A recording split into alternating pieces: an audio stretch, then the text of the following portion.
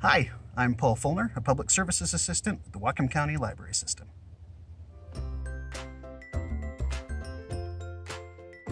The world may have hit the pause button, but vehicle maintenance never ends. 1 week into the current stay-at-home order, this old thing started losing coolant, and I need it to get around for essential trips. I was lucky, and it was a relatively easy repair I could do myself. We saved a pile of money. The truck was only out of service for a few hours. If you're looking at tackling an automotive repair of your own, solid information is key. Online videos may be helpful if you can find a decent one, but it's hard to beat a good old Chilton repair manual. And you can access Chilton online through the Whatcom County Library System's website.